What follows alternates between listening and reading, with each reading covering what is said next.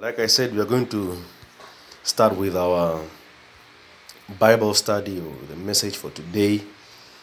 And we are going to focus on the Passover, a message I've entitled Easter or Passover. Okay, Easter. You can turn our Bibles to the book of Luke chapter 22, if you have your Bibles. The Gospel of Luke chapter 22. And whatever message I preach Sunday morning, I upload. Amen. Like I said, on YouTube, and you'll find the account number there as well. Probably you can do a deposit into the account of the church. Amen. Because there are still things to do. Amen. As we all know. So Luke 22, if you are there, you say amen. Amen. Amen. So we are going to read a couple of verses there. And the message for the morning, the title is Easter or Passover. Luke 22 verse 19. And he took bread and gave thanks and brake it and gave unto them, saying, This is my body, which is given for you. This do in remembrance of me. Verse 20. Likewise also the cup after supper, saying, This cup is the New Testament in my blood, which is shed for you.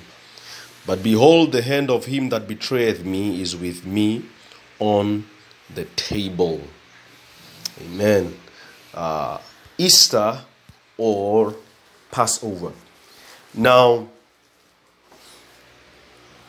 whenever we hear these two concepts,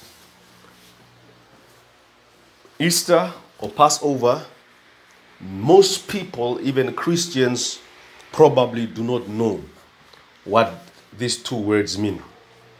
Okay? So we are going to look at both of them a little bit in detail. So we're going to start with Easter. What is Easter? Okay, what is Easter? Because on the calendar, when the public holiday is stated, it's not written Passover, it's written Easter, right? The Good Friday is Easter Sunday and then Easter Monday, right? So the question is, what does the word Easter mean? Okay, because many people do not know what Easter is. So the word Easter comes from a Greek word or a Latin word which is Pasch, spelled P-A-S-C-H. Now this word is only used in the New Testament, okay? But then this word Easter, it basically means Passover, right? So it's only that it's in Greek because the New Testament was written in Greek and Aramaic, so you have to understand, and then the translation is a little bit different. So just how you would see names being translated, if you see the same word in the Old Testament and the same word appears in the New Testament, it's totally different, okay? Especially in the King James. Like, for example, the name Elijah. If you read the word name Elijah in the Old Testament, it's Elijah, right? But in the New Testament, when they speak about Elijah, it's written Elias, okay?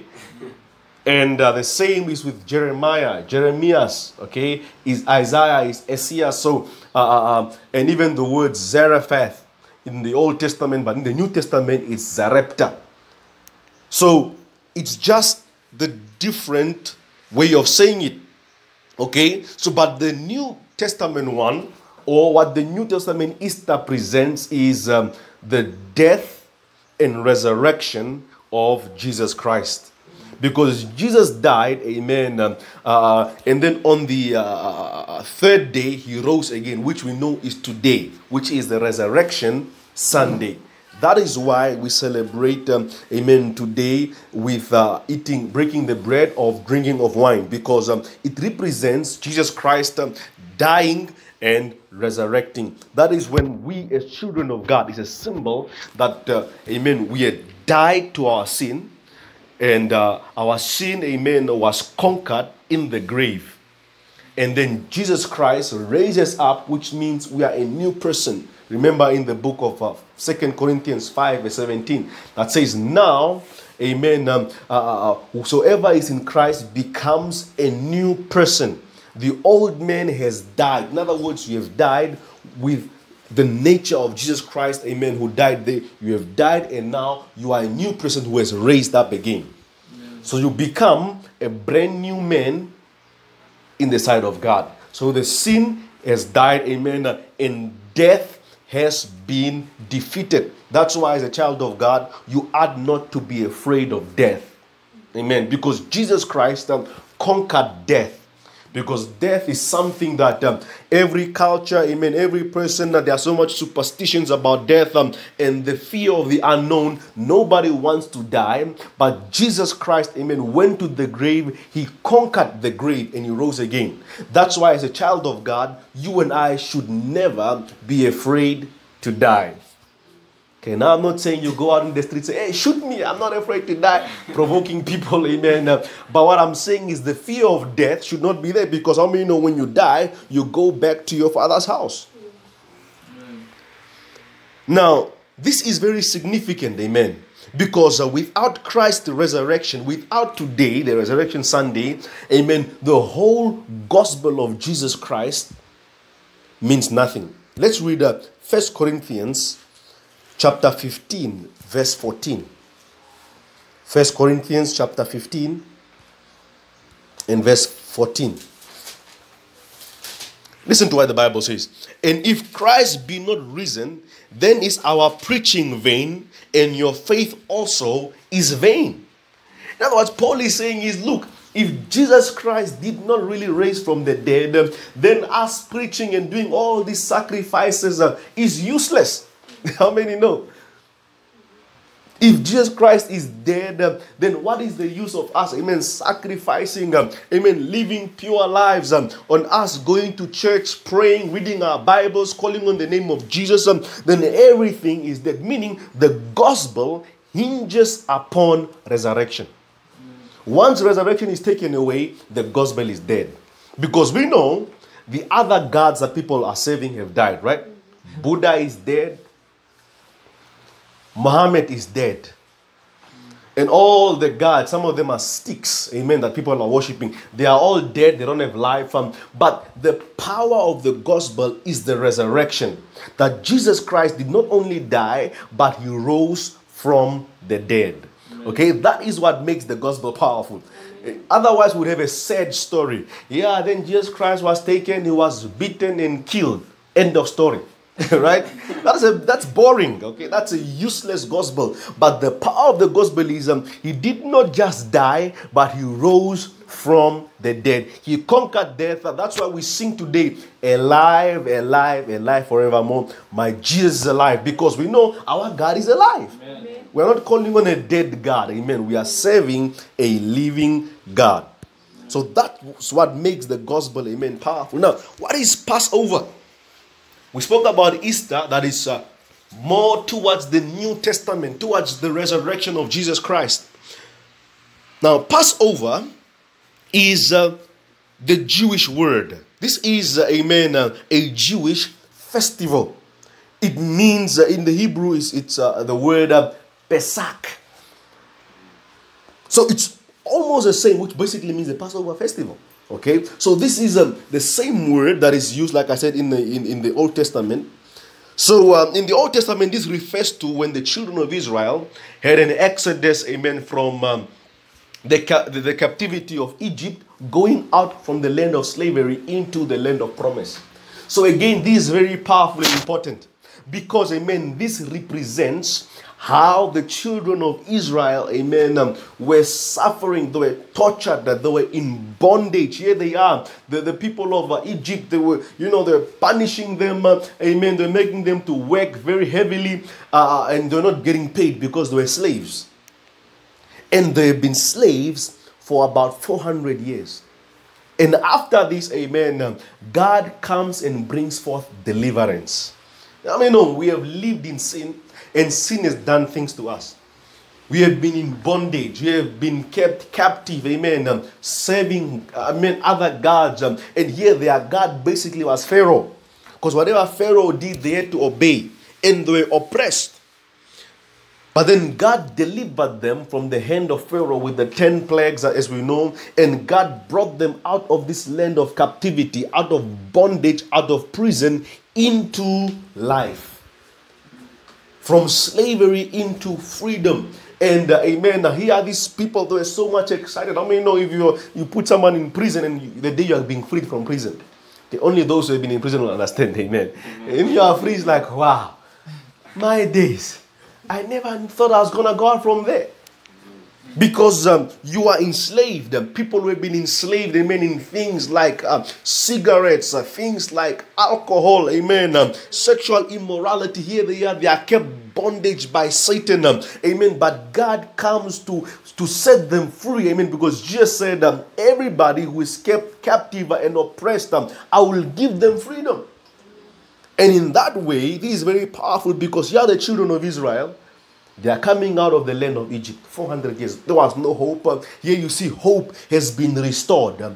Amen. Peace has been restored. Victory. Identity. Amen. And people are excited that they are rejoicing because finally they are free. So this is the Passover. The Passover, amen, mainly is used in the Old Testament. And until today, the Jewish people don't use the word Easter. They use the word Passover. So now, in simple terms, Easter and Passover mean the same thing. Okay? It's only the language difference. So if someone says, are you celebrating Easter? Are you celebrating Passover? So it's basically the same thing. Okay? Because the lamb that was slain, amen, in the Old Testament. You remember the lamb was slain for the children of Israel? The lamb was killed, amen, and then the blood of this lamb was put on the doorpost of the Israelites' homes. That is the same lamb that was killed, which is Jesus Christ. And this time is not only for the children of Israel. This time, amen, Jesus Christ was sacrificed and his blood was shed, amen, for each and every person in this world. Okay, so it's the same picture. The lamb was sacrificed. You read in the book of Exodus chapter 12, you read that the lamb was sacrificed. And the same lamb that was sacrificed is Jesus. That's why we sing, worthy is the lamb that was slain. Because Jesus Christ, amen, is the Lamb of God. Amen. Now, celebration. You see, God is a very good God. If you go reading, I encourage you to go read Exodus 12. Amen. God is very specific to the lamb. What type of lamb you must kill. You know how you must cook it. Not just boil it. Amen. He says you must roast it. And he says when you eat, how much you eat, you must have your belt on and all, all to detail. God is very specific, right? So our God is a God of order. He's not a God of confusion. You can't just wake up and, man, I'm tired today of, I can't roast that lamb, but let's just put it in water, it boils, we start eating. No. He says, when you eat that lamb, make sure it doesn't reach morning time. If it's morning time, amen, destroy it, do something. So God is very specific. And God is specific to celebrations because how many human beings like to manipulate celebration? Today already, when it comes to Easter or Passover, what do people do? We see eggs, bunnies, Easter bunny. That's how people are, right? Because people tend to add their own things. That's why God is so specific. Do this, do that, do this, and only this and that and that and that. So he made sure everything was told. So we don't try to add in our own things. Human beings like to give an opinion. Maybe you do something, you draw and say, okay, how do you like it? Must I change it or must I add something here? People raise up their hands. I think if you were supposed to color it a bit darker, it will be fine. Other one, I think you must make it a bit bigger. So human beings always have an opinion and always want to add things. So God is so specific that people don't add things. Today, Easter has been time for what? Holiday. Oh, Easter is coming so I can go and visit my family. Oh, I miss them so much. Oh, Easter is coming so I can just be at the beach in Swakop Moon. Enjoy the cool breeze. inhale and exhale. Right? No time for me to be a church. Of course, Paul won't say like that. They want to be a bit, religious. Yeah, we'll pray with our family. Just to make it sound nice, sugarcoat it. The question is, must we celebrate it? Yes, we have to celebrate Easter. Some people say, don't celebrate it. No, we have to celebrate. Because God is the one asking us. Let's read Exodus 12, verse 15. Exodus 12 from verse 15. The Bible says, 7 days shall ye eat unleavened bread. Even the first day you shall put away leaven out of your houses. For whosoever eats leavened bread from the first day until the 7th day, that soul shall be cut off from Israel. So you see there, amen, God is giving direction on how people should celebrate the Easter. Again, in Luke 22 verse 19, our main text for this morning. Listen to what Jesus says, Luke 22. From verse 19.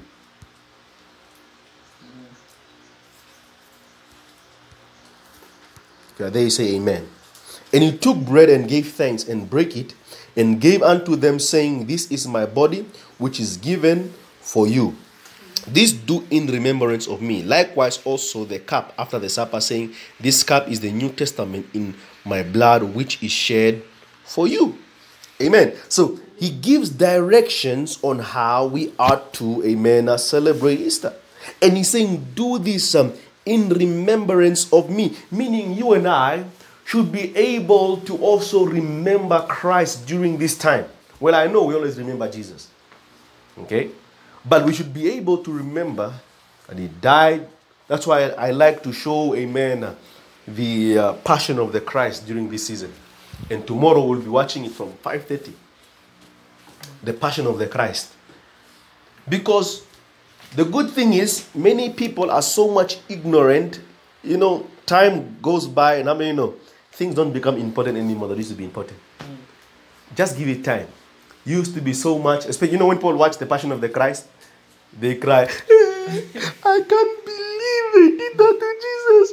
Oh, look how he's being beaten.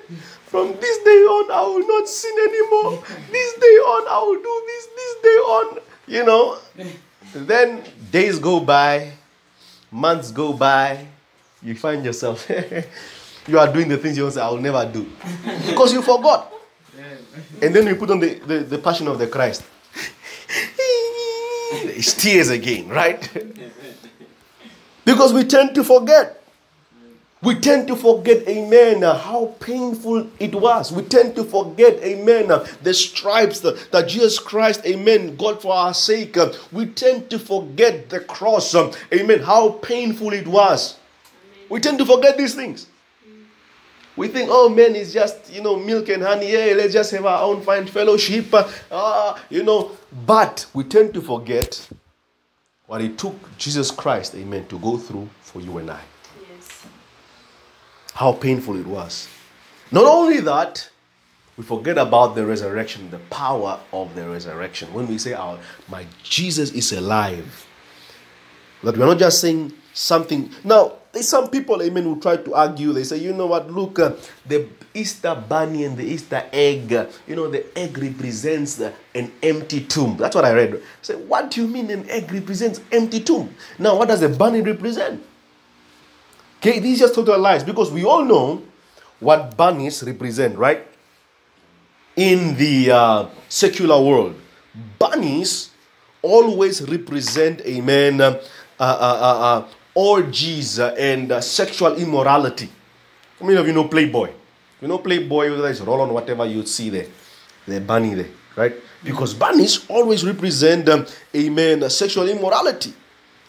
And no wonder, when Easter time comes, people want to travel. People start to drink on Friday.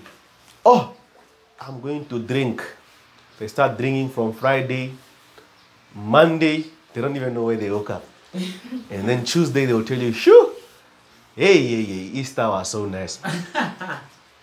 Oh, I celebrated it nicely. Easter was so sweet. Right? Because that's what they believe. They think Easter is just a time to enjoy themselves.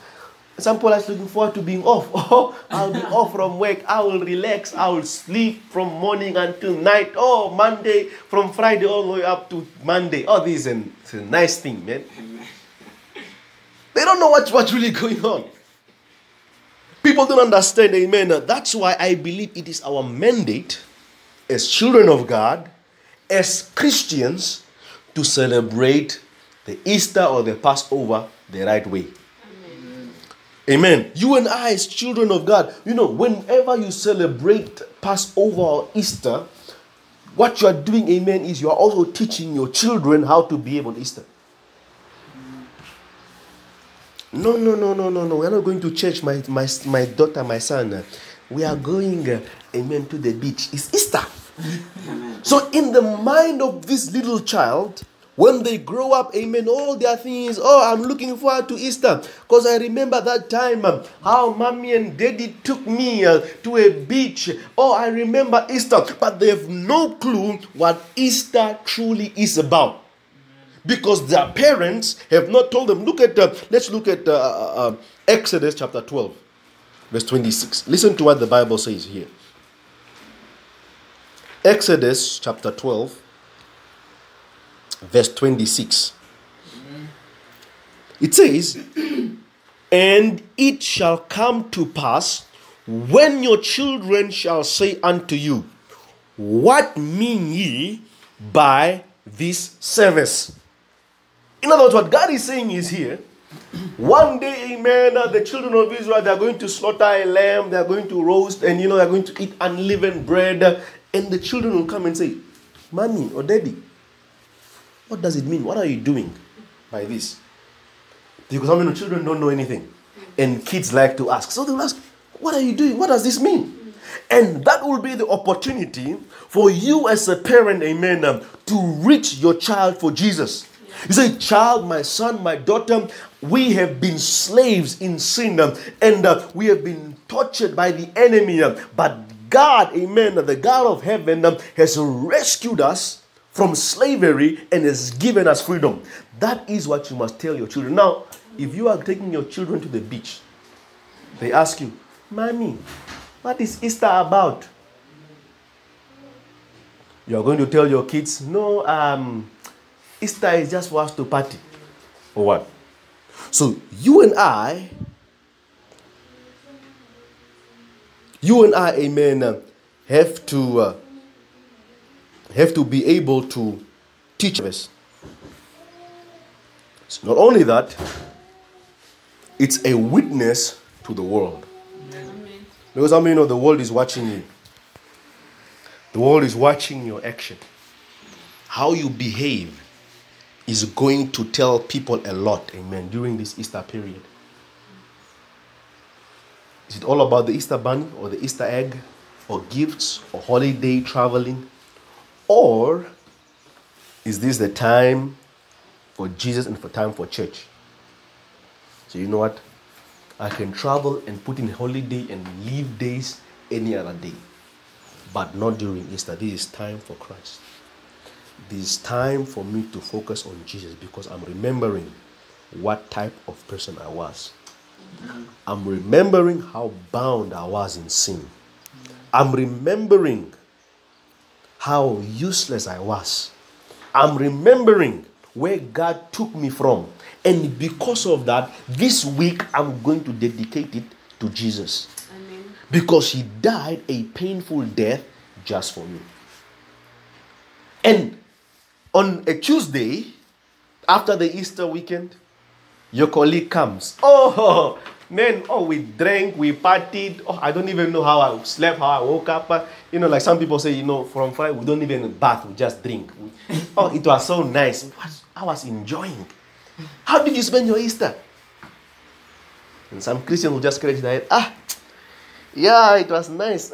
But yeah, it's okay, that's okay. So you tell them, "Listen, my brother, my sister, Do you actually know what happened on this day? Do you know? And it will be an opportunity for you to witness to them. This was a time when Jesus Christ died for you and I.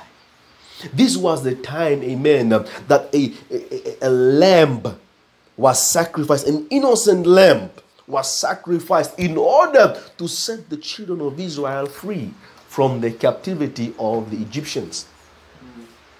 And therefore, my brother, my sister, you and I should turn our faces to God.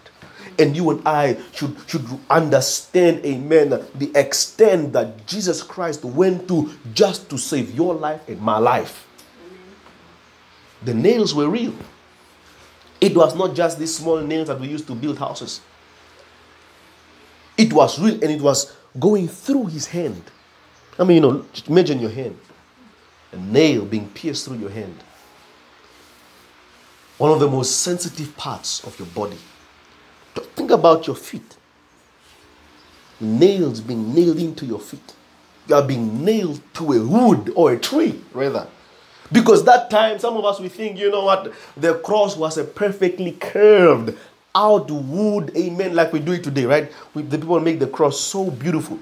Nicely curved, amen. It looks so beautiful. That's why we can have it on our neck, our necklace, on our ears. Because we think it was a nice thing. But the cross was ugly. They didn't even have machinery to carve things out. So it was a wood or a tree that they would cut out, and you'd be nailed to it.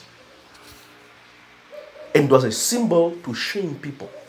And here is Jesus, amen. He was crucified in an outside place, like a dumping side. And he's kept there on the cross. And people would come there and mock him and laugh at him, while blood is dripping. And all that was just for you and I. Blood is dripping, amen, from him. And Jesus Christ is standing there. And you and I, amen, this should be an opportunity to witness to our family, to our friends. Heads bowed, eyes are closed, amen. Every head bowed, every eye closed. It was the blood of Jesus. One drop of blood that day was enough for humanity. And on a hill, a victory hero, blood was shed for his precious blood.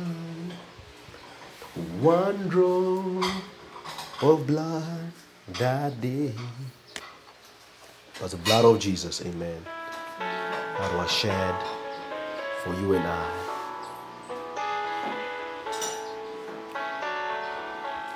God sent his Son.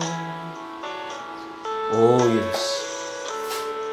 As we bow into the presence of the Lord,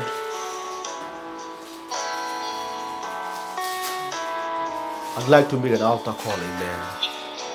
Because Jesus Christ died a painful death for you and I. My question is, if you're not saved, I want you to, amen, raise your hand. I want to give your life to Jesus Christ. Because God loves you. I can face tomorrow because He lives. All fear is gone. You are here, amen. You say, I need Jesus Christ to touch my life. Somehow, or probably you have been saved once in a while, but somehow along the way you've forgotten the extent that Jesus Christ went just to save your soul. I want you to do one thing, amen. I want you to repeat this prayer with me. Say, Lord Jesus, I'm thankful for your grace and your mercy upon my life. Father God, forgive me of my sin, for I have sinned against you. Lord Jesus, Lord Jesus, come into my heart come into my and heart. make me a new person. Make me a new person. In Jesus' name, In Jesus' name. amen. Because you live, all fear is gone. Hallelujah. I want to take time to pray to God. Speak to Him, amen. Lord, we thank you. Oh, we are grateful, Father God.